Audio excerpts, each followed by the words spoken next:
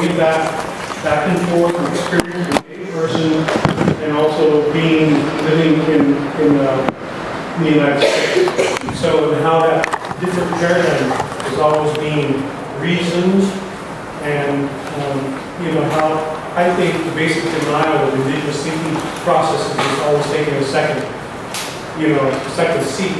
And so we're here to maybe change that or bring notation to the system that has basically put us in communities where radio stations across the United States, we did a survey about 5 years ago where there was only 43 native-owned radio stations, but of those 43 native-owned radio stations, they weren't really native-owned. 37 of them were owned by Christian organizations. Therefore, they had a lot of influence in what people would contact you would hear. And the only time that you wouldn't hear anything native would probably be late at night or early in the morning, which is true of a lot of community stations. You hear places maybe 2 a.m. in the morning or very early in the morning where you don't really hear native people. And if you do hear something, it's more of an NPR-ish take, a very soft sell. Okay, we can accept native people who are dancing and playing flute and saying all the nice things rather than being political and really sticking to how we are defending the land and being real with that. So that's just a little bit about what I'd like to talk about today, and I know Kehalani has a lot to talk about as being one of the sole producers and hosts of the public radio program in Wesleyan University. It's called Indigenous Politics from Native to New England and Beyond. And for the last 6 years, she's been doing this and produced in those studios and is syndicated now on other stations across the country and it's through Pacifica Radio Network. And she's going to discuss some things as a producer and a programmer. And I'd like to emphasize that it's very different being, that through the years that I've only had a few people willing to stick with this different subject of Native peoples or Indigenous peoples perspective, because after a while it became too heavy and too hard for them, so they would back off. And so I've had several people host or I would say interns that would only be able to handle it so much because they have to deal with the reality of papal bulls of 1492, which I'm sure John will get to. And it's a lot of history.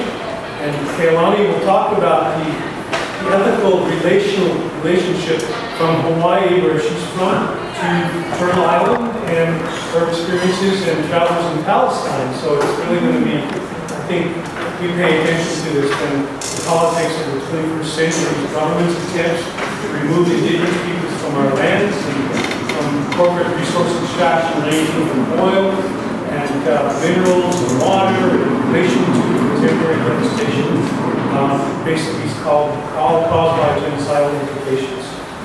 And so she will speak to this, mobilizing the economic, political transformation, and the broad-based resistance to this. So,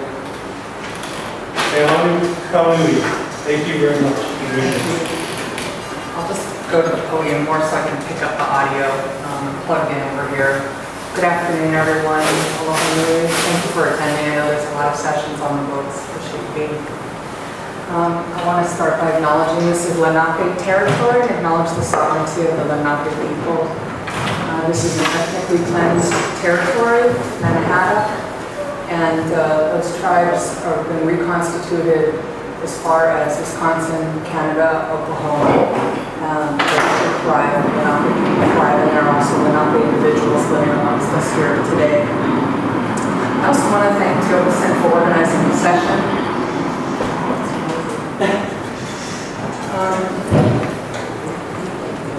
I want to also, besides acknowledging Tiokasin and organizing the session, echo what he said around responsibility and rights. And in Hawaiian, the concept that we use is called kuleana. And that means you have an actual kuleana. It's often used to refer to a land area that you use and that you're a custodian to. Also, we use it in the vernacular to say, like, if someone's butting into your business, you can say, that's not your kuleana. but it also means it's not your responsibility or your right or your business. And so part of that is knowing our own purview and our own obligations and sense of relationality. As Tiokasin introduced me, I'm the sole producer and host of Indigenous Politics for Native, New England, and Beyond. I've been on air since February 2007. I'm an associate professor at Wesleyan University, and I got the call from the public affairs director of the station in the fall of 2006 asking if I would like to do a Native show. And I said yes immediately, not knowing exactly what I was going to get myself into, but I always wanted to be a music DJ in grad school, so I thought this will be one way in. And I've been on the air almost continuously. I took a hiatus, a brief hiatus last year, but I've basically been running since February 2007. All my shows are archived online at indigenouspolitics.com if you want to check it out. Although there's a .com, it's com, but it's totally free. And I also do the show as a volunteer. I don't get paid any money. I've never received a cent for doing the show. It's a Wesleyan-owned station, but it is part of the Pacifica Radio Network. Don't get it, he said. And only a third of the budget, operating budget, comes from the university.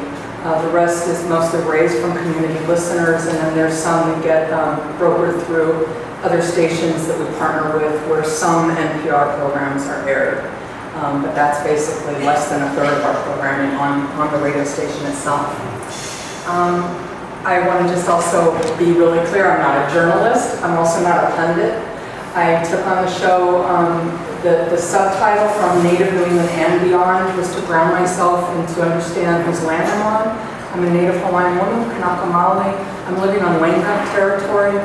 Everywhere we are in Turtle Island and throughout the Americas, this is Native land. And when I first moved to that region in 2000 to take up my teaching position, there was already a really strong current of anti-Indian policy emanating from the state of Connecticut, from the Democrats who were intervening at the federal level in terms of federal recognition for tribes in the New England region seeking federal recognition. And so by the time I went on here many years later, I thought my primary kuleana would be to actually acknowledge the struggles in the region where I was residing, where I do reside, but the and beyond allows for a global scope, so it's very flux. And because I'm not a journalist and I am an advocate, and it's also, this is my primary area of research and what I teach Native sovereignty politics, I teach on U.S. colonialism in the Pacific. I teach on issues related to race and indigeneity and a class called colonialism and its consequences.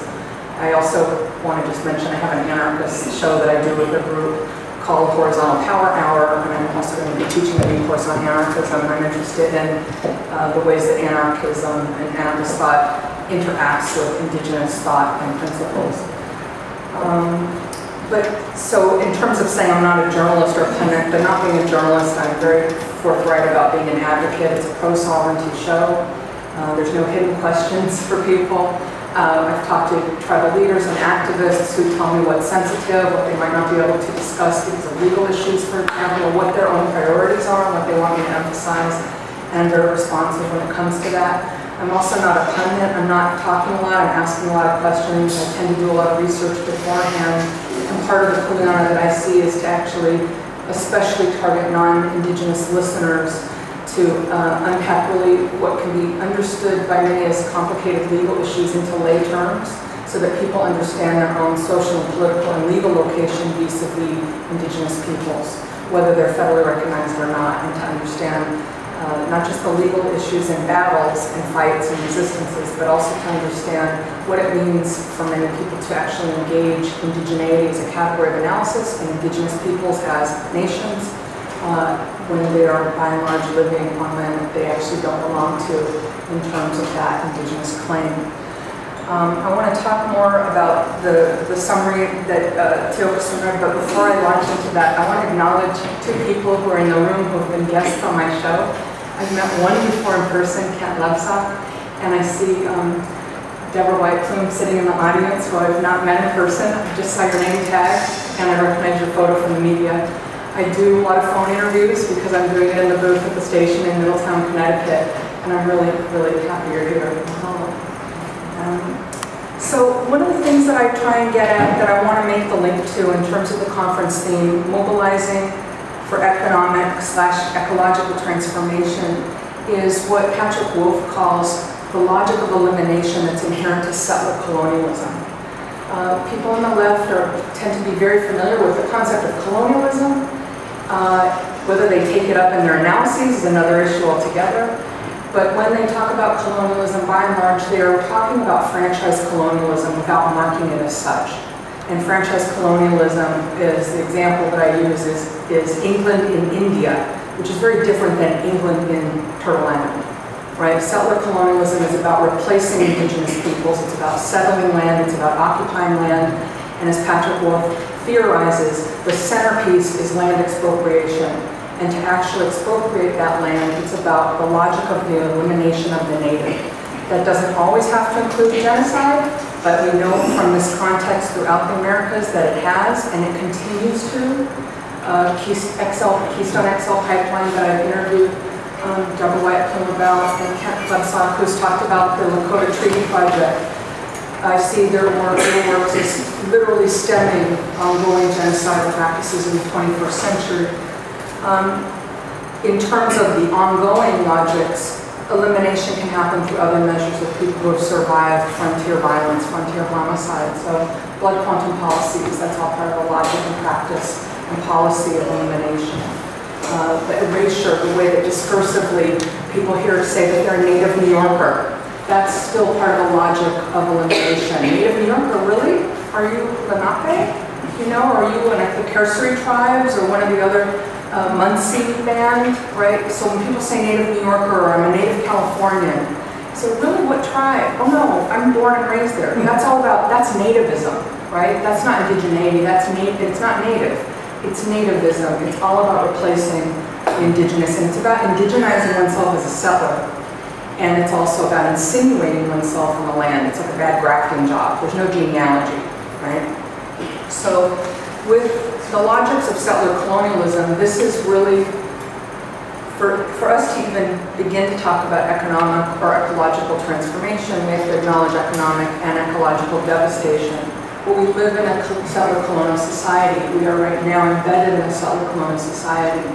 And genealogically, politically speaking, historically speaking, legally speaking, it stems back to settler colonialism, right? So you have Occupy Wall Street doing really radical politics, talking about the 99%. You had indigenous peoples immediately question the concept of the term occupy in that movement. And a lot of people, I think, misheard it as some nitpicking political correctness, superficiality over nomenclature, rather than understanding that it's a radical critique of what it means to try and reclaim something that actually, as you said, who owns the bakery, right? As Tiokasin said, it's not about breadcrumbs, it's about who owns the bakery and who's fighting for the breadcrumbs, right? And one of my colleagues and friends, Joanne Barker, has a blog called Tequila Sovereign, where she wrote several pieces immediately after Occupy Wall Street hit. She's based on Chicano Ohlone territory in what's known as Oakland, and really tried to push for Oakland to rename itself, decolonize Oakland, and wrote several blogs about this process and also what it meant for people. And I don't mean just whites, but non-indigenous peoples who felt put upon that they were being challenged in terms of the name. You know, asking, well, what do they really want? What do I have to do now? And she herself is Lenape, and she actually talks about the roots of Wall Street. Wall Street, as some of you know, there actually used to be a wall on that street, and that was built by the Dutch to keep out not just the English settlers, but the Lenape people from their own lands. The first treaty that George Washington brokered was with the Lenape people, promising freedom of mobility in their homeland. We know that that didn't happen. They were forcibly removed by the federal government subsequently to many different spots, many different geographical sites. And so her point was, how can you talk about 21st century corporate malfeasance without understanding the roots of colonial capitalism and the Dutch East India Corporation, right? And we know that it's not just about indigenous peoples from Turtle Island, but you also have the making of the corporation through slave labor. You know, down by Wall Street, those are African burials down there. Right, so that's where it comes together, right? That's Cheryl Harris talking about the whiteness of property, and that the origins of property in this country are rooted in racial domination between stolen land of indigenous peoples and stolen labor of African bodies. And so, to me, there's no real discussion that's going to ever get to the root of the issue of economic and ecological devastation, let alone transformation, without getting to the root, which is not just colonialism, but settler colonialism. And so I want to just put that on the table. I also want to acknowledge that Tiokasin was a guest on my show. I've been a guest on his show talking about Hawaiian sovereignty and land rights and nationalism. But Tiokasin and Joanne Barker and several other Indigenous activists and scholars were on the show to actually talk about Occupy Wall Street. I interviewed 5 different people to actually try and get at the layers of what the critique entailed and how it was misheard or misunderstood or understood in very superficial terms in terms of, like I said, nomenclature or label. In terms of mobilizing for economic and ecological transformation, we know that these are really high stakes, and we also know that this has more to do than the devastation of indigeneity. Just like we know that corporate malfeasance did affect the 99%, right? But again, without getting to a root analysis, there's going to be something lacking because it also means that people are abdicating their kuleana or their responsibility to actually deal with the question of Indigenous peoples and whose land we're on. And it does stem from the land, as settler colonialism is always about land expropriation. That is its centerpiece. So you have 21st century governments attempting to remove Indigenous peoples from their land for corporate resource extraction, ranging from oil to minerals to water. And in relation to this contemporary devastation, this has genocidal implications for Indigenous peoples throughout the world. I'm just going to use a couple examples from the Americas, or Abya-Yala, North and South America. And part of this I want to acknowledge, of course, the genocidal implications. This is a human catastrophe, and it goes beyond Indigenous peoples. But I want to cite these Indigenous struggles because these are people literally on the front lines trying to stave off what governments are backing corporations to come after them. Right? We talk about it as a private-public split.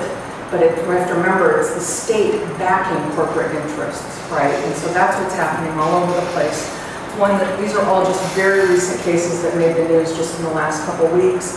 Canada is now moving to help Peru streamline its environmental assessment for mining projects, i.e. we'll show you how we subordinate our natives, so you can put down the native rebellions there that are trying to stop oil extraction. You have Indigenous Nicaraguans fighting to the death for their last forest, their ancestral territory in the Bosawas Biosphere Reserve, now targeted for logging. You've got the Huaorani in the Amazon rainforest in Ecuador, trying to protect their ancestral lands in the area now known as Usani National Park and Biosphere Reserve. It's world-renowned for carbon-rich forests and extraordinary biological diversity and is home to many endangered epidemics, and yet it's threatened by encroaching oil development, settlers, and illegal loggers. You've got the Brazilian president set to turn the Amazon into an industrial heartland to fuel the state's economy while over 240 tribes protest. Also in Brazil, you've got representatives of the local indigenous communities and environmental activists demonstrating in Sao Paulo against the construction of the Belo Monte Dam, the Zinju River in the Brazilian state of Pará.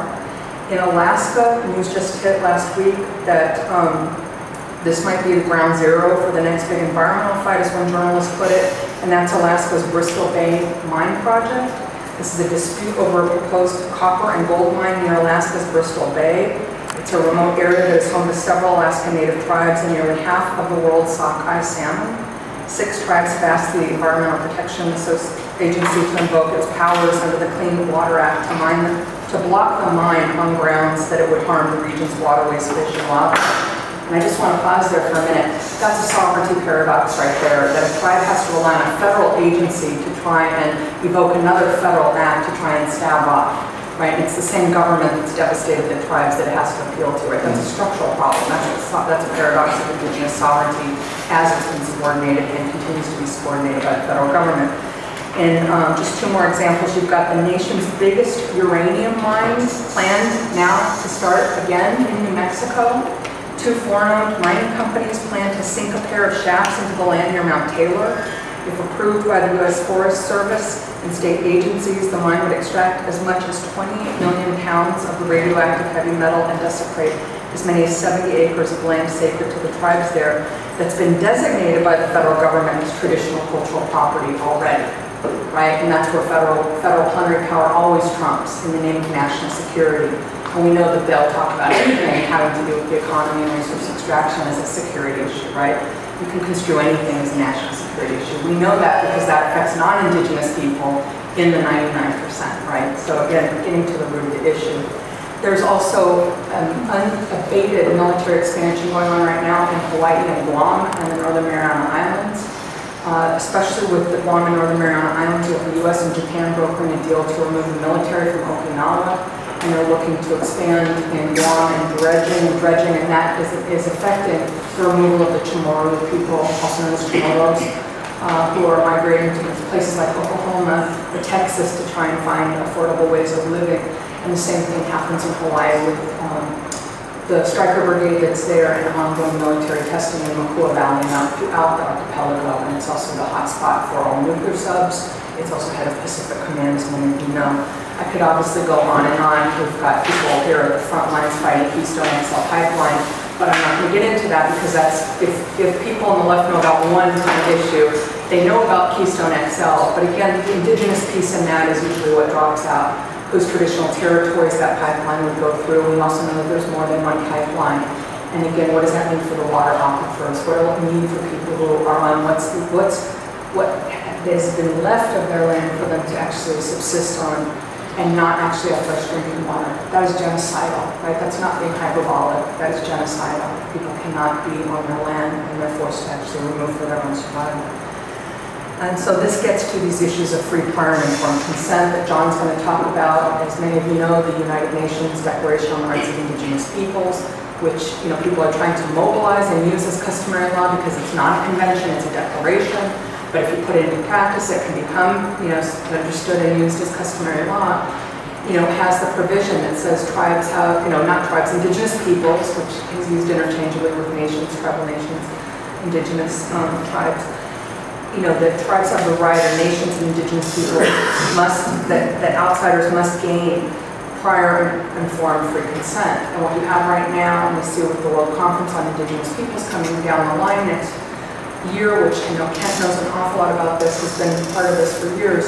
You have the states co-opting what's left of what made it into the declaration after the decades of drafting process to try and actually remove that phrase of free, prior, and informed consent to consultation, and to try and contain and co-opt and again domesticate all those issues so that the states can just deal with it, right? And again, that's the whole point, is that the Indigenous peoples are fighting their respective states that encompass them, which was the whole push to go global and to try and actually set the bar for some kind of bottom line standard in terms of the right to self-determination. So I just want to get at two more things and then I'll pass the baton. I mentioned Occupy Wall Street and the term of occupying, where I think the movement fell short in some cases. That's not to say that I want to acknowledge those that did change their name, but again, it's not just the name change. The name is loaded and has epistemological, political weight, but the critique is often still left out, right? And so what happened in those, in the aftermath for those, do they take on that critique in terms of their actual practices of trying to call into question corporate malfeasance and the devastation in terms of the housing crisis, and we could go on and on about that. But related to that is something that just proliferates and proliferates and proliferates on the left, is radicals, progressives, liberals, in that whole spectrum, talking about reclaiming the commons, but again without actually acknowledging that when you're living in a settler colonial society, that the commons needs to be complicated because there's nothing common about stolen land, for example. So you have Naomi Klein's really riveting essay from the early 90s where she cites Indigenous people and land as one of the many struggles, but actually folds it into a larger discourse of reclaiming the commons, which we know on the left is common sense, right? This is seen as a metaphor for connectivity and something that all of humanity owns these different things, and that we've got to stop it from neoliberal market forces and try and save what's left of the commons from privatization. And yet, in those examples I just delineated throughout Yapiala, right, where there's this land there's this extraction of resources and land expropriation, and I said extortion, I think it's a Freudian slip, but I actually think you have, right? You're dealing with a lot of corruption in terms of those states. But that to reclaim the commons Again, the commons is something that the British brought with them. It is a property concept that they imported, say, in North America, for example, to actually talk about when they did corporate townships all throughout New England. The commons, for them, those are stolen native lands that they created for their own townships. So, I mean, I think we really need to complicate this notion of reclaiming the commons. I know that people don't intend it necessarily for it to be about the theft of native lands. You have the work, Donahue talking about suburban, gardeners, and you have people trying to, evoke the diggers and thinking about the radical sort of leveling in terms of economic inequality, and talk about, food sovereignty and such. But again, without getting to the root issue of settler colonial society and the logic of the elimination of the native, as that's Patrick Wolf's turn of phrase, it's always going to fall short. And so I guess the question there then becomes this issue of what might our struggles look like if everyday people were involved in these kinds of projects that got to the root of the issue. If the dispossession of Indigenous peoples that enables something like the nightmare that is Wall Street in all its manifestations today, what would that actually look like? And that gets me to my last main point, which is about the ethics of radical relationality, and to think about our ethical kuleana, our ethical responsibility to engage with Indigenous people whose land we're on, whether they're actually present as a collective governing entity or not. So for example, the Wangunk territory where I reside, the traditional name, as I understand it, is Manabesset, and it's also known as Middletown. Right? It took me a very long time to find out that I was on Wangunk land. When I first moved there from Santa Cruz, I moved in the summer, and they were going to have their 350th year anniversary parade for the founding of the city of Middletown, and I called city council and asked if the native people of the land would be partaking in this commemoration and who they are and what their name is. Well, they not only didn't know the answer to my question, they didn't understand the question. And I had to repeat it several times, and then I was seen as, like a shit stirrer, basically. Like, what are you on about? What do you want? And I said, well, are the native people? And she said, yes, there are people here who have been here for generations. And she named the number of generations. And she's talking about white settler descendants who trace their genealogy to the earliest colonials, right? So I said, no. And I tried to explain, because I wanted her to then understand the question. I knew I wasn't going to get the answer. And she literally was like, ma'am, I have to get my supervisor. She put her supervisor. Ma'am, is there a problem here? Well, yes, there's a really big problem here. Let me tell you what the problem is. Right? There's this erasure. So then I was told, it took me a long time, and then I called the Connecticut Historical Society. They told me to call Foxwoods Casino. They didn't even tell me to call the Mashantucket Pequot Museum and Research Center, right? Because the Foxwoods is owned by them. It was called Foxwoods. Yes, I'm going to call the casino. So, you get this kind of stuff, but again, the erasure. And then I learned about it from a scholar named Paul Grant Costa, who's been researching Indigenous peoples in that region and doing that work. And then come years later, I hear about a lecture in the basement of a church on the Wangunk and the first church on Main Street in Middletown. And in the audience is a Wangunk descendant who basically had introduced himself to the white gentleman giving the lecture to members of the church as a community event. I don't belong to this church, I just heard about it and went to listen. And the speaker ceded more than half his time to the Wangunk descendant. Turns out he's from one of the surviving families that literally survived King Philip's War in the 1600s, and they're invisible in terms of African ancestry and survivance that way. And he knows all the surviving people in the region. They're in the whole southern New England region because they all know what few survivors there were and who their descendants are. And this man is raised by his great-grandmother, who was raised with her greats, and so who have this unbroken chain through that line. And yet this is someone who's told, on the daily that the people aren't there anymore and don't exist, right? Turns out he's a Wesleyan alum. And, it is right there. He literally works like 3 streets away from where I reside. So you just, it's part of understanding that. But even if you can't find that descendant and go on that, part of the issue is, unless you live, many of us, many of you, unless you grew up or live or reside in a state like Washington where tribes are visible, or Arizona or New Mexico, you're not necessarily going to know whose land you're on.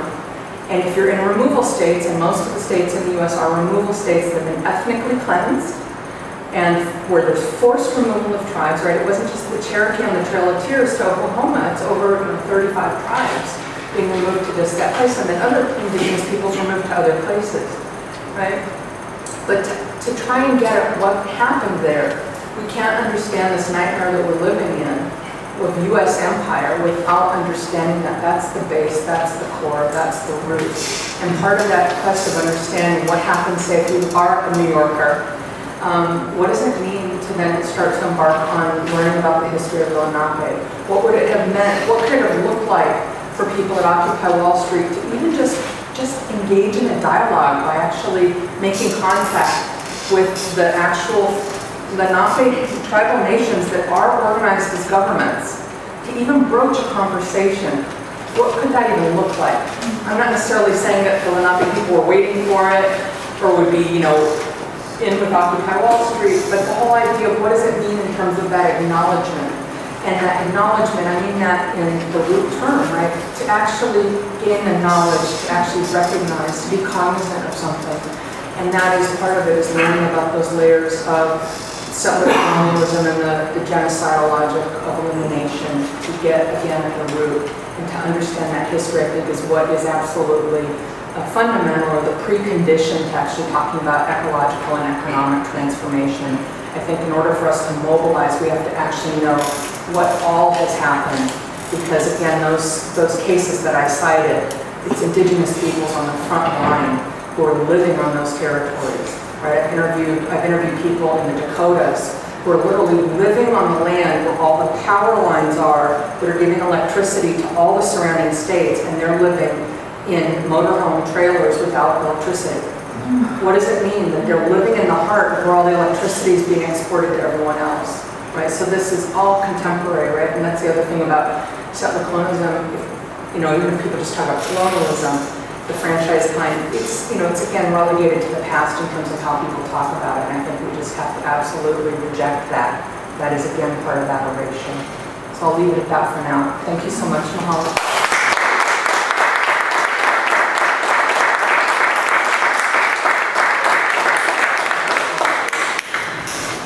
Our next guest, John Kane. Just say, are you? Are you? And it's Mohawk from Ganawake, who's doing a radio program in Buffalo, New York on WWKB on the AM radio station. And John has to pay for his time on the air. So, this is very unique, that how much he's devoted and, dedicated and, committed to bringing out the news in that area in Buffalo, especially the Seneca and the Colorado Reservation and that area, operating on that frequency. And he has a website that is explosive, I would say, all the time. It's really making me think every time I read it. It's called Let's Talk Native Pride.blogspot.com, so you might want to check him out. And he's here now, and he wants to talk to us, and I invited him down because he has a direct connection with the indigenous people here in the Six Nations in this area in New York. So this is John Kane, a good friend of mine. Thanks. Sego. I'm Ghosthorse, and that means I'm of the people from the land of Clinton. We're known as Mohawks. I live in the territory of the Umutawaka, which is the Haudenosaunee people who live in the area of the mountains of western New York. The Senecas. My wife is Unyota, and you may know that those people as Oneida. I am very, very tied to the people of the Haudenosaunee, not only because I am Haudenosaunee, which again is a word that means the people who belong to us. And I'm very connected to all of the territories of the Six Nations of the Haudenosaunee. I've had the pleasure and the honor of guest hosting for Tiokasin on First Voice of Indigenous Radio when Tiokasin travels or when he decides to go home, as he says, to go home and charge his batteries a little bit. I've had the privilege of guest hosting his show, and on one of those occasions, last summer, I was packing up from my hotel room, getting ready to leave, and I got a couple of emails that suggested that I go down to the UN, because it was August 12th, and it was World Indigenous Peoples Day. And I said, you know, I'm not really a big fan, and I'll get into a little bit about my concerns about the UN and their best efforts in dealing with Native issues.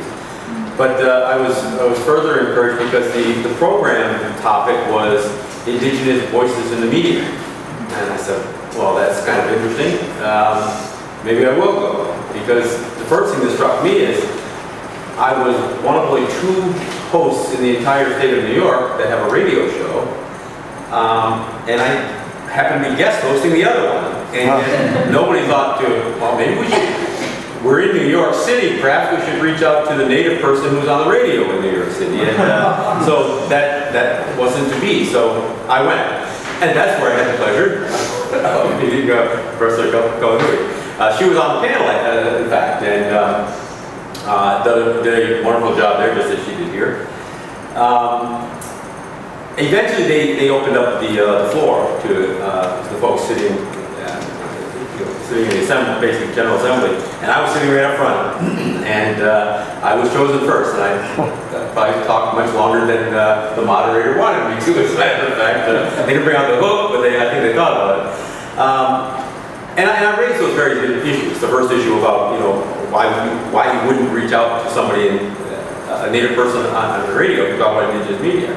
But I also raised the issue that if the UN really wanted to play a role in trying to encourage Native voices in the media, they should probably try to do some sort of endorsement, some solicitation, try to get public radio producers, public radio stations, underwriters to draw attention to it. Here the UN was taking a day out of its business. Ban Ki-moon was there.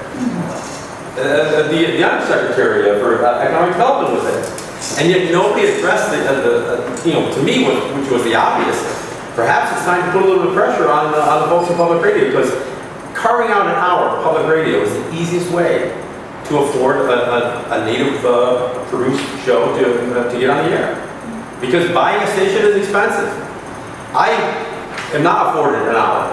I buy my time. I'm on commercial radio. I'm on WWKB. It's one of those legendary rock and roll stations from the 50s, back when AM was king of music, and they are considered the left Entercom Communications, which owns the company, almost 5 stations, which is the way the radio business is done now. You have one company that owns 5, 6, 7, 8 stations in a given market, and so they have the flagship station, and then they have their redheaded stepchild. Well, WWKB is the redheaded stepchild, but the reason for me to be on that program is it happens to bang out with a 50,000 watt signal, a very powerful signal, especially in the evening, especially in the wintertime. My show can actually be picked up on AM radio as far as Hartford, Connecticut. I've had Jay Nightwolf, who does a show down in DC. Every once in a while, he'll run his car, sit in his car, turn on the AM radio, and see if he can pick me up on a Sunday night. I started off buying an hour, and frankly, I don't know how you guys do it. When Tiokasin does a show for an hour and when I guess those for him, I just feel like there's not enough time to really get a point across. And Tiokasin does an effective job, as Brother Kauanu, but it's tough. And especially if you want to really try to engage and get into a deeper conversation. It is really hard to do it in a 1 hour format. So when I garnered enough support to purchase another hour, I went to 2 hours. So I'm on from Sunday nights from 9 to 11. I have business cards I'll distribute to each one. Any of you can have one, so you don't need to write all this stuff down. I do write a blog, as Tiokasin mentioned. I've been doing that for a long time. I've been doing that since 2007, 2008. I've been on radio doing my own show, Let's Talk Native with John Kane, I'm almost finished my 3rd year right now. And why do it? I mean, why do radio? And this is kind of the key to what Tiokasin's panel was really here to discuss. The reason to do radio is because we have to get some of this information out there, and we've got to do it compellingly. We've got to do it in a way that we engage an audience. And It's not enough to do a blog. It's not enough to do internet radio. It's not enough to do a YouTube video every once in a while. If you don't have someplace on the dial, when somebody's in a car, and when somebody's, at home or whatever, you almost need a foundation. Radio is that perfect foundation. And whether it's commercial radio that paid programming like mine, or whether it's a university supported station, or a public radio, or semi/public radio, there's all kinds of animals out there. The reality is, to the extent that Tiokasin mentioned native-owned stations, many of the native-owned stations don't even have much native programming. Most of them, they get into this as a venture. They get into this as a commercial venture. So what happens is the native, and I can say this because the Seneca Nation owns a radio station in Western New York. I'm not on it. They're trying to make a commercial success of this thing, and it's pretty much failing miserably. So they don't treat it as a community service. They don't treat it as a means for them to control their own messages out there. They just play, good, easy listening rock and roll, kind of the milquetoast stuff that you can find on a lot of these internet radio stations. So that's what they do there. I think that's going to change, because I think they're seeing the fall of their ways. But that goes to, you can go throughout Indian country. You can go out through all native territories, and you're going to find many native radio stations that maybe carve out a program here or there. But by and large, most of the programming on these stations are not really geared towards servicing their own community or doing an outreach to the non-native community. I'm in Buffalo. Again, in the territory of the Seneca Nation, Western New York. Powerful signal. I know that by and large, most of the people who are listening to my show are non-native. Most of my callers, it is a live show, it's a call-in show. Most of my callers are non-native. I do know that I have a strong native listenership.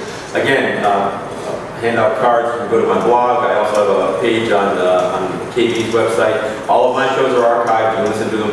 I will admit on the KB page, only for the last year have I been putting much of a description, so the dates are just dates. But on my blog, I pretty much have always had a description on the shows. And I've done shows that range from everything, from our conflicts with New York State, and I'm going to talk a little bit about that because we're here and the bastions of power of New York State are down in this neck of the woods, so I got to take my shots at Andrew Cuomo and others, so I'll do that here. And I do that. I take the opportunity to talk about the battles that we have with New York State. I also take the opportunity to talk about the battles we have with Washington. We are now living in a time where there's a Democrat in the White House and a Democrat in the governor's mansion. And we have some of the worst relationships with New York State and the federal government we've ever had. And I know the Crow gave Obama an Indian name. And there are people in the Indian country that would suggest that he's the greatest president that the native people have ever seen. Well, first off, I guess to clear a couple of things up. He's not my president. And Andrew Cuomo is not my governor. I'm Ghosthorse. I'm not an American. I don't condemn those who are Americans. I don't condemn those who want to be Americans. I don't condemn Native people who want to be Americans. But the presumption that because I'm walking on the same streets that I'm American, and that I should somehow have some sort of patriotic duty. I'm one of those guys who don't understand why so many Native people enlist in the armed services. Frankly, other than it just being a continuation of a mentality that was born out of residential schools. But so I have some issues with that. On my show, I don't talk about what everybody else talks about. I really try to take the mystery out of what being a native is. I don't talk a whole lot about native spirituality. I don't try to interpret our creation story neither for the native people listening or for the non-native people. I have an opinion on that, and I have an opinion on a lot of things, and I'll share those. But that's not why I do radio. And in fact, if I do venture to talk about creation story, I'm going to talk about the pragmatic effect of it and why there's a moral to the story. I'm not going to preach about it as if it was Genesis from the Bible. I'm also not a fan of Indian treaties because they aren't. We didn't write them, we didn't ask for them, although we paid dearly for them. Those are a matter of U.S. law. Even though a good number of them were improperly ratified or not ratified at all on either side. Most of them are just a function of fraud. and stealing land. Most of them have been broken in any number of ways. And I'll tell you, again, Haudenosaunee, one of the treaties that always gets brought up is the 1794 Treaty of Canandaigua. Oh, how it's the seminal treaty of all treaties. Well, I'm sorry, that's bullshit.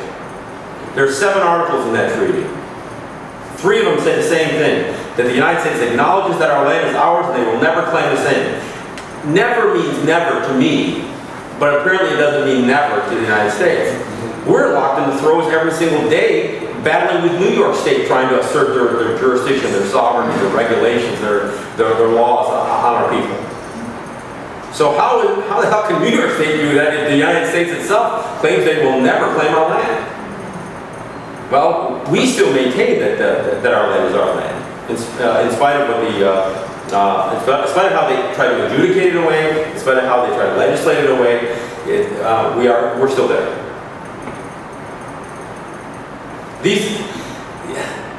These treaties, oftentimes people try to hang a singular thing on the thing to say, oh yeah, this is proof this, look this.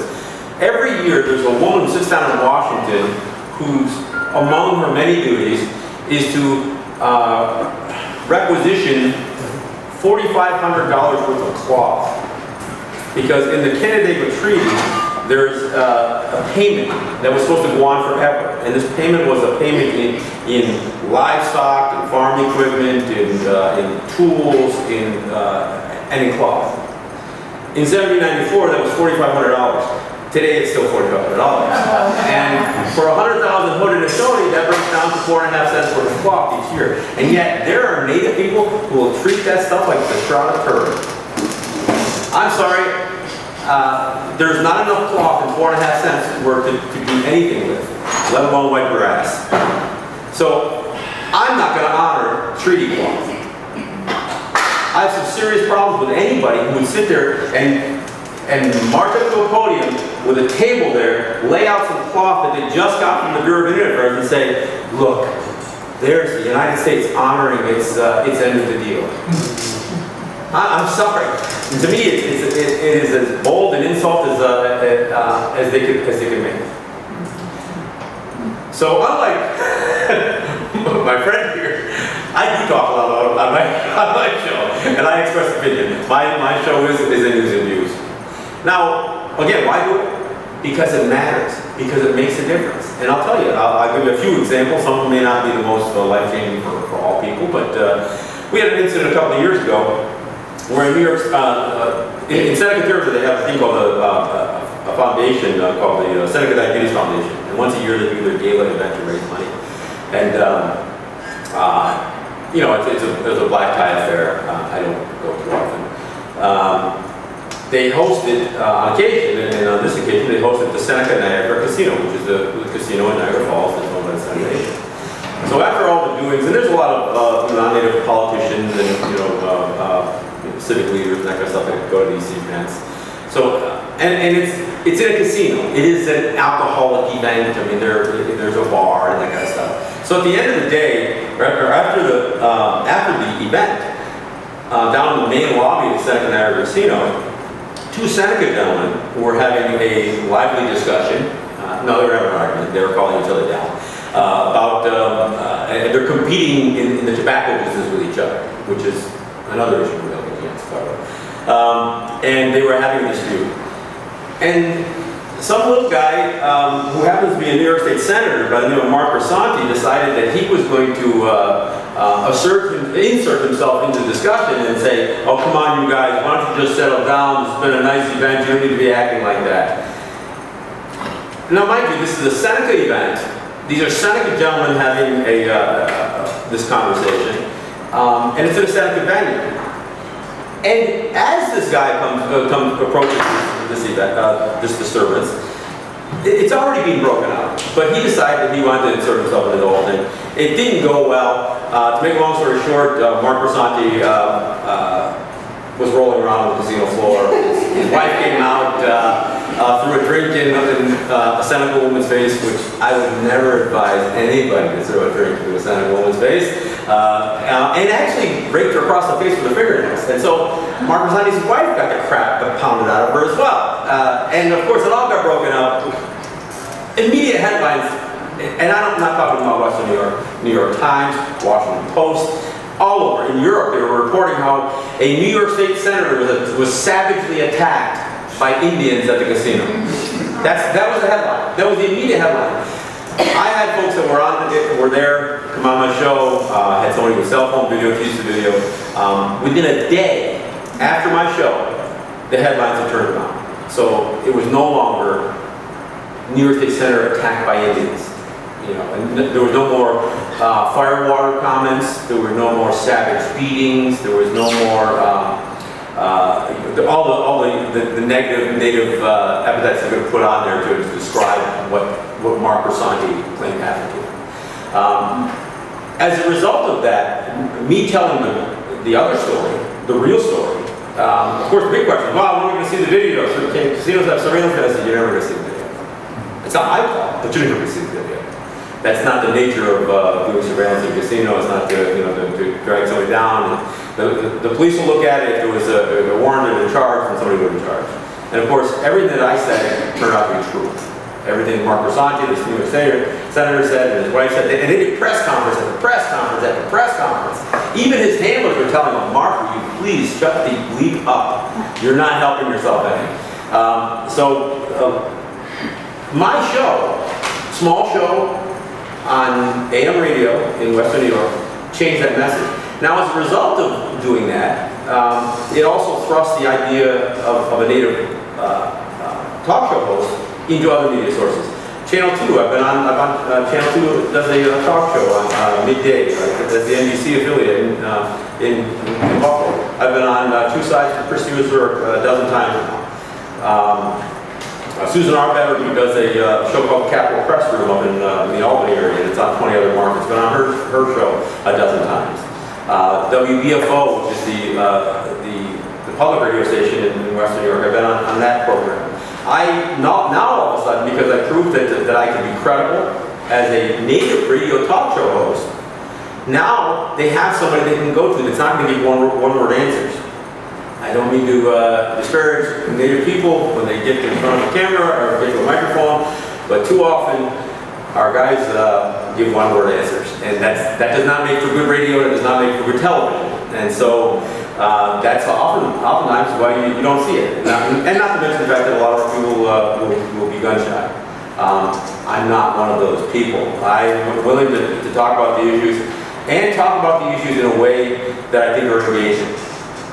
I think it's important that people understand that the way the media portrays native issues, or their failure to address native issues, is something that's got to change. You know, it's one of the things that I brought up again at that UN conference, or the UN event last summer. You know, the other thing I brought up at the UN was what I consider to be among the huge failings that the UN Declaration of the Rights of the Indigenous People represents. One of the questions that I put to the panel, including my guests that are here, was where's the rubber meet the road on this thing? Now, how do we end up, if not giving it force, but give it some meaning? Because frankly, the Declaration itself, as was indicated, falls pretty short on a lot of issues. It still really almost entrenches that relationship of the dominator versus the dominated. I mean, it is really, if you read it, it almost says it that way. I mean, it enforces the idea that you have an indigenous people who are entitled to some rights by their suppressors. I'm sorry, that's the way it reads. But it does do a couple of things. The third affirmation of the UN DRIP is as close to a UN attack on the doctrine of Christian discovery that exists anywhere. It really just calls it, without naming it, because they're not quite that bold yet. Although the World Indigenous Peoples Forum may finally get to that point next year, we'll see. The doctrine of Christian discovery is again, as Tiokasin mentioned, it is born out of papal bulls from the 15th century. It is essentially not about converting native people into Christianity. It's not about saving souls. It was about expanding Christendom. It was about, and by Christendom it means creating a dominant society and dominating the land, the people, and the resources. Everything that we talk about here. I mean, this whole conference that is talking about the ecological issues. It's about, and again, as President Kauanu is discussing, it's all about exploiting the land and oftentimes either removing the native people that are there or, and it is an act of genocide. Assimilation is an act of genocide. Or converting them into something that they never were. Trying to turn them into American citizens. Trying to turn them into New Yorkers or Canadians or Albertans or whatever. That's what, and that's born out of the doctrine of Christian discovery. I mean, and it is clear. It's clear. I've had Stephen Newcomb, who is really the foremost authority on the subject. He's been on my show twice. I got 4 hours of Stephen Newcomb. You can look it up. It's on my webpage. I actually brought Stephen Newcomb on when I guest hosted for Tiokasin this last month, the month before. And his work, his book, which is Pagans in the Promised Land, Decoding the Doctrine of Christian Discovery, is the most important work on the subject done anywhere. He's brought that issue to the UN on several occasions, but if you ask Stephen Newcomb what his view about the UN doing anything with it, he's not optimistic. And nor mine. But I still will go down to the UN. If it's a forum to address issues, then I'm going to take that opportunity. And just like I'm paying every week to be on a commercial radio station. It's important. It's important work that we do. It's important work that we get it out there. It's important that we stand up and we fight for these issues. I'm rocking my I Don't Know More t-shirt. The problem I had with I Don't Know More is, frankly, it was a little too passive. And I know Deborah agrees with me on that because we've had some conversations on Facebook over it. They took a very strong position against nonviolent direct action. I'm Mohawk. It's in my genetic makeup to well, sometimes nonviolent direct action, but sometimes you got to do what you got to do. So the idea of just doing nice round dances to address something, it's nice to draw attention to it. The last nice round dance I went to, I got into a scuffle with a Cheektowaga police officer because he was trying to shut it down. To me, that's my kind of demonstration. So it's on YouTube, by the way. You can look up Cheektowaga police. Anyway, I have that. I also have a video from going to the UN, and that's on my my blog. My videos on my blog as well. But you have to resist, and there are ways to resist. The one thing about standing up and really actually getting physical without getting myself arrested with a policeman. And I became the center of the attention, and I didn't go there for that. I was going to round dance like everybody else. But I saw a mall cop like losing his mind, and I asked him, "We got a problem?" He goes, "You're fucking right, we have a problem." He says, "I got the Cheektowaga police, the Williamsville police, and the Clarence police coming here right now, and you're going to arrest all your asses." Really? I couldn't even like smile at this guy. I did lots of smiling with the Cheektowaga police officer. As he grabbed me and I walked him back 3 or 4 steps, and I said, and I again smiled broadly, and I said, "You really want to do this? Just look at this. There's like hundreds of people here. There was maybe 500 or 600 people. Not the 5,000 you would see at the Edmonton Mall or even the Mall of America, but I disarmed him. I did. I changed his mind, and that's my point. My point is, you can't just write letters to congressmen, and you can't just Facebook each other. Sometimes you got to do stuff. Sometimes you got to stand up. And the idea of doing radio is not to be, for me, is never to be the last word on any of these subjects. It's to continue the conversation, encourage the conversation, feed the conversation, so the conversation continues. And so that conversation goes beyond the conversation and then turns into action. We do need to stand in the way of the XL pipeline. And it's not just about pipelines that leak. It's about the idea of wiping out an area the size of Florida and Alberta, wiping out a boreal forest, and creating, right now, their inability to get those tar sands oils to market is the bottleneck that is everything slowing it down right now. I don't think just stopping the Keystone XL pipeline is enough. There's going to have to be more direct action than that. And it's not just on us, it's on all of you. At some point, we all need to stand up. It's nice to have an opinion about something. But if people don't stand up and do things about it, then that opinion is meaningless. And we can't all do everything all of the time. Part of the reason I got into radio is, frankly, I'm not getting any younger. I've had my knockdown dragouts. And it's like I tell people, I only got about half a can of whoop-ass left in me. and I'm saving it. So in the meantime, I'll dance with the Tiokasin police officer, but I hope I don't have to wrestle. But somebody may have to. When I really got involved in Native issues, I was in my 20s. You know, and I really got active. And when you're 20, you're bulletproof and invisible. You can do all kinds of things. I'm a grandfather now. I've raised 3 children. And I raised 3 children on Native territory. And I'm going to digress a little bit. I raised 3 kids. I didn't put one of them through rehab, and I haven't had to bail one of them out of jail. I've had to be bailed out of jail a few times along those ways. But I trust me. When I had to get bailed out of jail, it was because I was fighting for something I believed in. It wasn't because I was, you know, got caught doing something. I have 6 grandchildren now. When you're young and you're an activist, and even when you're a father, you don't anticipate, at least I did, maybe other people, you don't anticipate being a grandparent. And you don't know what that does to you. I've also had the misfortune to see my middle daughter lose her husband, fine son of a Seneca young man, to bone cancer a year ago last December.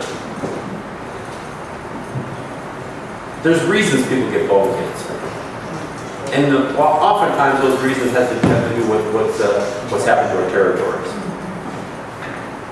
to that pollution in the ground. Onondaga Lake is the most polluted lake in the country, in the United States. 13 feet of mercury in the bottom of Onondaga Lake.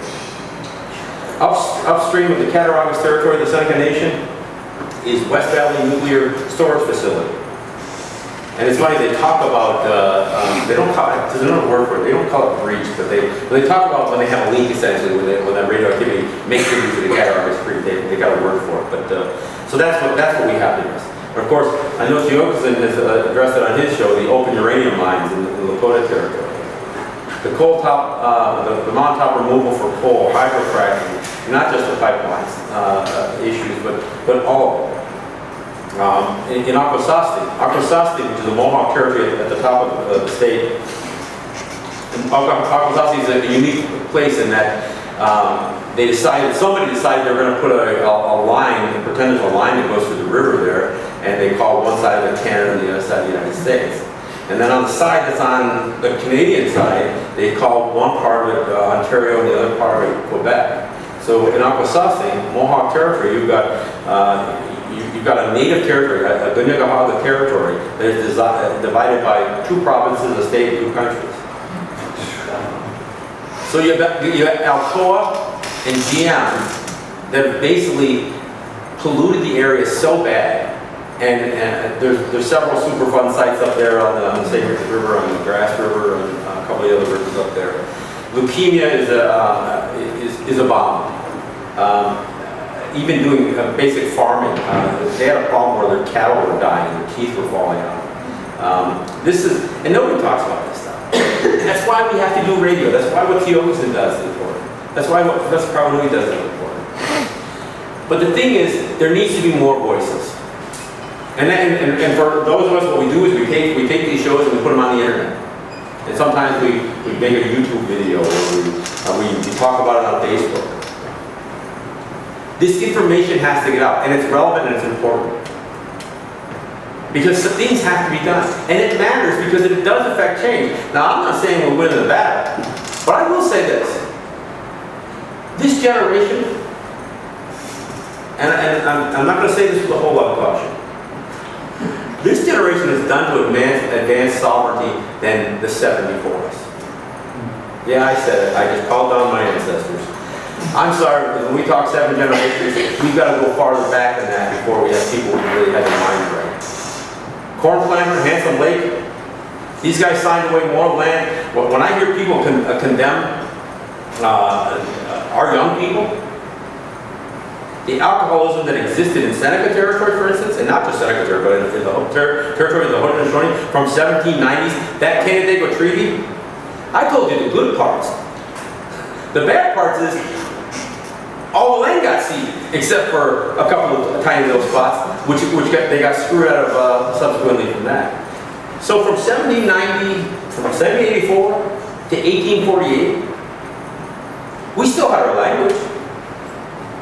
We still had traditional chiefs. What we didn't have is we didn't have a clan system anymore. What we had was arrogant men in our territory who bought into the male-dominant society bullshit that Thomas Jefferson, Alexander Hamilton, and others were pushing on.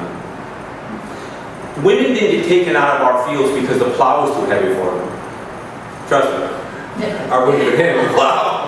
Women got taken out of our fields because those men were convinced that you needed to put women in the home. You needed to take them out of the fields. You couldn't let the women dominate or control the food supply. You couldn't let women be the title holders of that land, not the owners, because we don't own the land.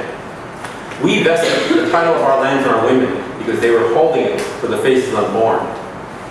I'll tell you a story. There was a gentleman, and I heard the story once. A gentleman shows up to a old native guy. Of course, first thing he calls him was Chief. Hey, Chief! You know who owns this land? He said, yeah, because I'd like to buy it. I've got lots of money to spend. He says, yeah, I know who owns this land. And he says, well, where can I find them? They're not here. Well, when are they going to be here? He turns and he looks and he sees, he looks back and he sees a couple of young women over there. One of them's got a bit of a belly. About 3 months. I'll tell you what, Chief, I'll be back in 3 months. 3 months later, he comes there. And he says, did those people who own that land show up yet? He says, no. The folks who own this land are not here yet. Not here yet. Really? He says, what do you think they're going to be here? He gets back and he sees a woman there taking care of a little baby. Sees another little girl, only just a little tiny bump. 6 months. The guy comes back 6 months. And this repeated. What he didn't understand was that that land is for the unborn faces. Once you're born, your job becomes to maintain that land stays for the unborn faces. We've had some bad history.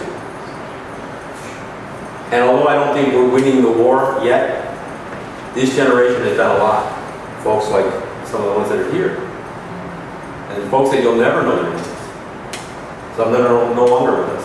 There's been plenty that have stood up and have changed the conversation.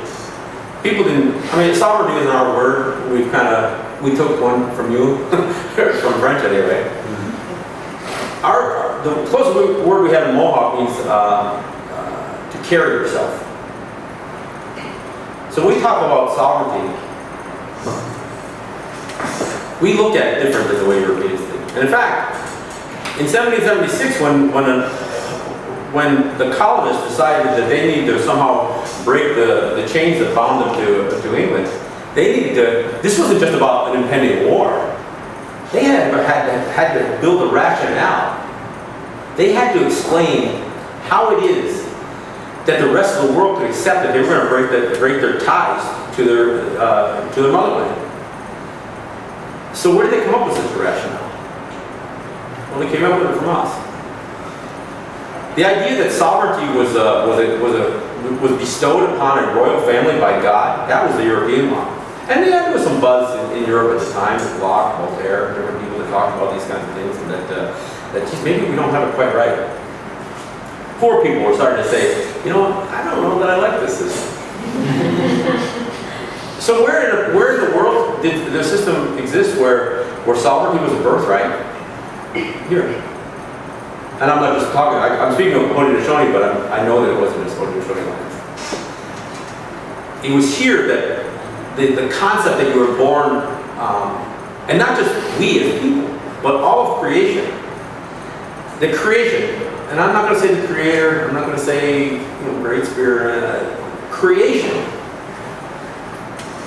provided a path for everything that we see, whether it's the moon across the sky, whether it's the stars across the sky, whether it's the thunders that come through, whether it's the strawberries that grow, whether it's our children, whether it's a rabbit, whatever it is.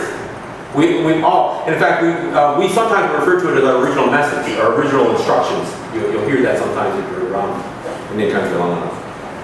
Again, I try to put it in a way that people understand it. We've all been provided with a path. That path is natural. And so that path is a part of being born, it's a part of being created. It is not something that, and it's individual. We all have the right and the responsibility, what's the word? Kuleana. We have that responsibility to carry ourselves. We also have a responsibility to carry others and to help others and to make sure that we give back to the occasion and that kind of thing. But sovereignty is an individual birthright, in my way. It is not a collective right. It is a right we defend collectively, but it's not the tribe's power. It's not the BIA's recognized leadership that has that power. It is not the chief, it's not the clan mother, it's not the president, it's not the trustee, it's not whatever, band council chief. They are not the ones who have been invested or vested with that authority. Every one of the children, all of us are.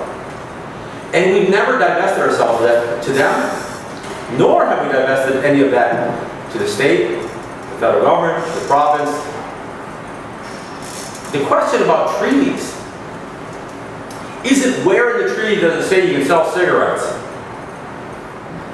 The question is, where did we give you the right to tell us what we do on our territories?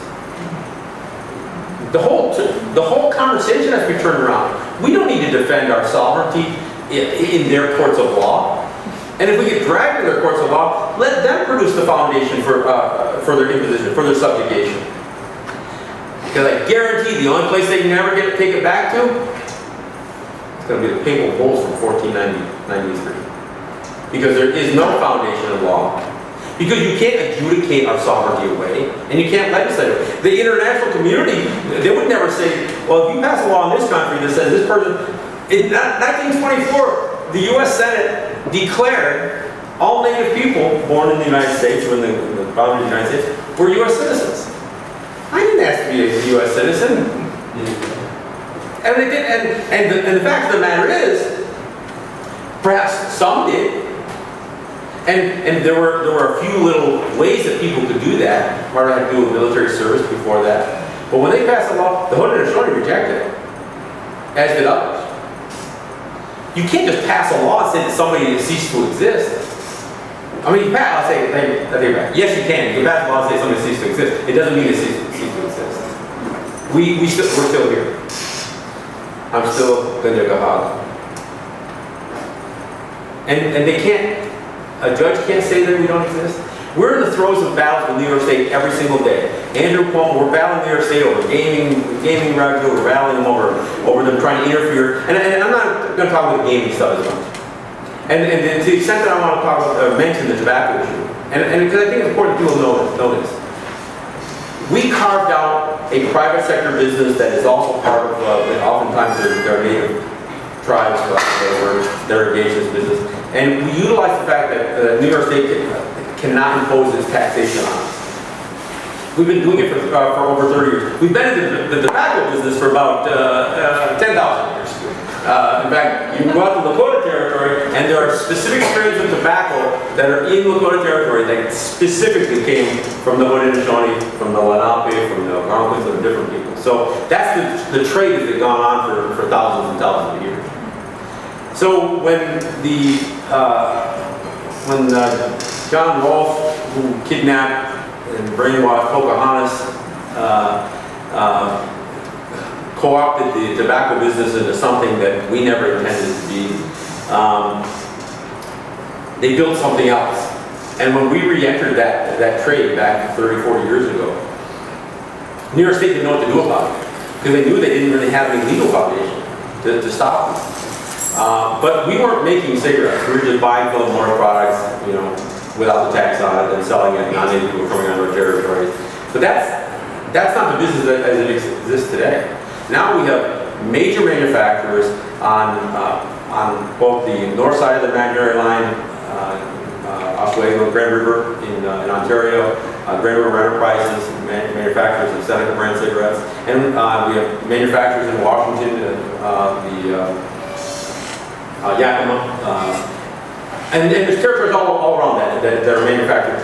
New York State is suing any of the manufacturers, native manufacturers of native products from outside the state, suing them, trying to bar them from being able to bring from their product coming to our territories. Now this is native-to-native trade that Andrew Cuomo, Eric Schneiderman, and then the New York State Department of Taxation and Finance Commissioner Thomas Maddox, that they are fully engaged right now. And native-to-native trade, even if it's not a very politically correct product like cigarettes, is still something that we need to fight for. I don't fight for casinos, I don't fight for tobacco, but I do fight for sovereignty. And so we have to defend we have to stand up.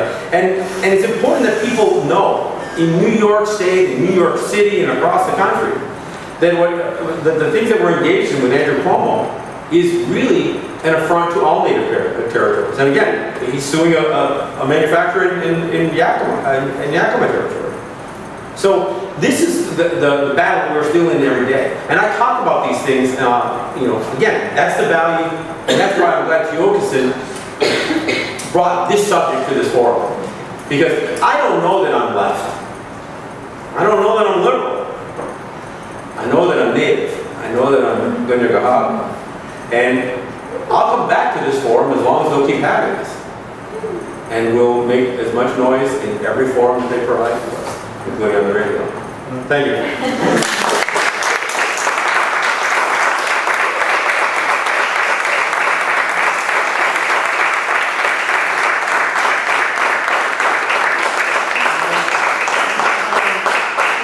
We have about 10 minutes left, but I just wanted to say a few words about First Voices Indigenous Radio and these two people here, good friends. Very honored to have them and you here.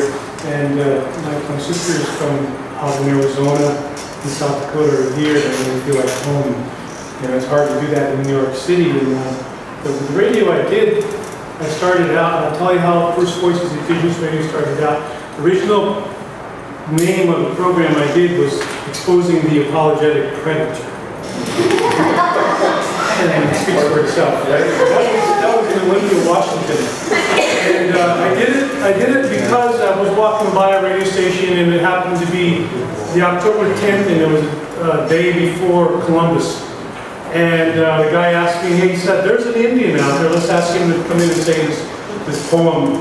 So I went in and read it, and the board lit up because I added a few words to it, and apparently they didn't agree with it. So I came back, and the next day I left for San Francisco, where about 200,000 indigenous people gathered to celebrate the 500-year celebration, survival of Prince Centennial celebration in San Francisco. And out of that, people were needing an indigenous radio program. And I knew at that time there were other Native American programs, but not an indigenous radio program, meaning indigenous peoples all over the world. Because this is the reason why I do this, is because there's 7,000 languages spoken totally in the world. 5,600 of those languages are indigenous. And in 80 years, at the rate it's going, 64 a year are going extinct. By the end of this century, there will be no more indigenous languages spoken. That means no more indigenous peoples. And that's the one reason why I do that, and I focus in on the world. And of that, there you have to know that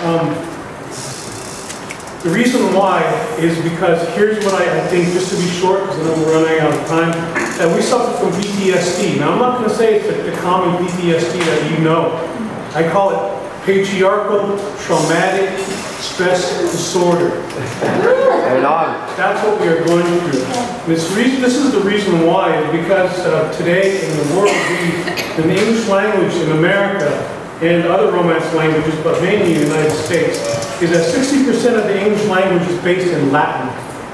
And their meanings are used to dominate and control and commit war, possess, rationalize occupancy of the lands of the Western Hemisphere. And this is what we operate under, even the left or the right, and that's why I don't like what John said, because the left to me is just the left arm of the right. There's no difference to Native people, but they think it is because it's being altered native. So it doesn't make a difference to Native people, and I agree with that. And I think that because of I think it was 597 treaties that were signed or actually negotiated with the United States, is that they cannot be rescinded or how do you say it, reactivated, is because they have this Latin in place. And I had a friend, Jose Cruz, I think was with the National Indian Treaty Council in 1992. I met him in Hawaii, and he said that he went down into the lower levels of the Smithsonian, and there he saw most of the treaties. They were in little files and you know, in drawers, and he noticed that some of these treaties, the Native people, of course, inked it, and the name was signed in ink. But the officials of the U.S. government signed theirs in pencil. So this was another manipulation besides everything else you saw in that. So this is why I think the treaties will never be brought back, is because it's based in Latin. And they can't comprehend indigenous languages. This is why they have to get rid of indigenous languages. And I know from elders, like 20% of our language cannot be translated into English because the concepts are too abstract. They're too inclusive.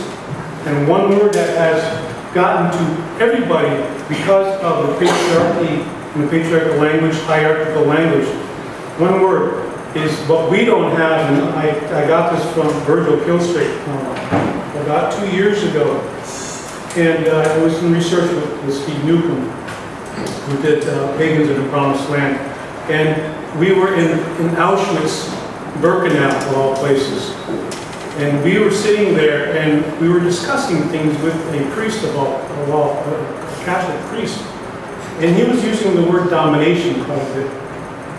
And I asked Virgil, and he knew something. I said, Virgil, is there a word for domination, or a concept of domination? He said, no. So this is why the 1,400 that are marketable languages, the rational, hierarchical, patriarchal languages, they can sell and buy you, and make you slaves. And this is why radio has to be done this way. And I think it's the most dangerous thought process, because that 1% they occupy is always talking about. Well, we see the 99%, because the 1% of its native people, which the population is in the United States, are the 1% that are balancing out that 1% at the other side. Because of the way we think. And native radio is what it's an oral tradition, and I think it needs, and it's needed here, and any of you who have the gumption and want to get into radio and to prove yourself wrong before you say something on the radio, not other people. Prove yourself wrong. Because you have an experience as an indigenous person to bring to the air. You don't have a right. I don't deal with this right. That's their word for us. We have a responsibility. It's more at home when we have a responsibility. And I've interviewed everybody from Robert Kennedy to Mikhail Gorbachev, of all people. And these people I've interviewed. And they're looking towards indigenous peoples. There's not enough to take reference from, because they don't know who to go to. They'll go to the one who's playing the drums and the flutes and wearing the feathers and talking noble instead of the ones on the ground. So this is what I'd like to say, and I'd like there's a couple more questions here, and if you have one for a panelist here for each of them, and then we have to move out of here and continue. So, but that's our presentation for this afternoon. Thank you. Thank you.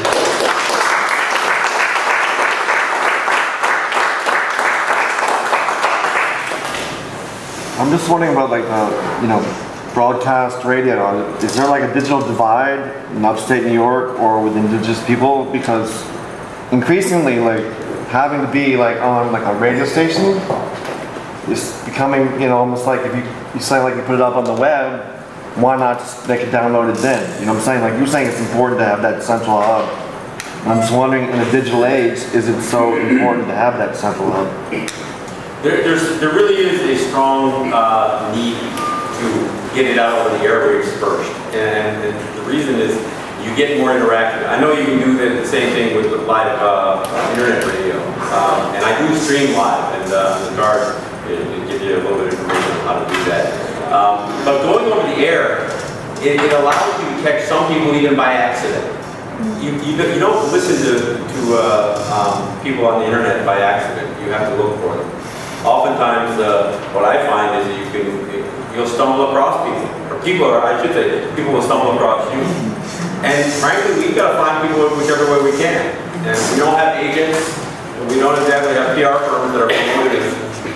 So we've got to be, and by being on a commercial radio station that's already advertising themselves, even if not our shows, in some means, whether it's even through WBAI, for instance, helping with some of the events here. The stations get out there. And so at this point, perhaps that's not going to be the paradigm always, but it is now. I still think it is now. Hi, I'm John Nelson. We came down from Woodstock with the Elton Eagles and Stephanie Wells. And we're doing a community radio project from the Dakotas, coming from Manitoba. And how can they interface with you guys? Well, you got my card. If you want to, and it's a call-in show, so anybody can participate in my show anytime they want to. They don't even need to get free, prior, and informed consent. They can just do it anytime they want. But certainly, if somebody wants to, whether they physically come in the studio, which is always best, if they want to physically come in the studio, by all means, reach out to me, and we'll arrange it, and then I can promote it a little bit as well. But if not, then just at home, we'll do a phone-in. I know, if you look up First Voices Indigenous Radio, I'll put panels that were happening at 5:30 and now, and information on it, firstvoicesindigenousradio.org.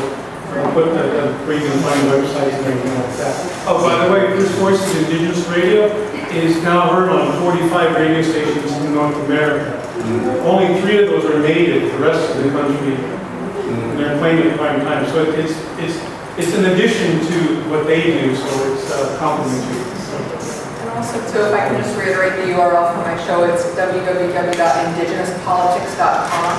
I have an indigenouspolitics.org site, but it's not up and running yet.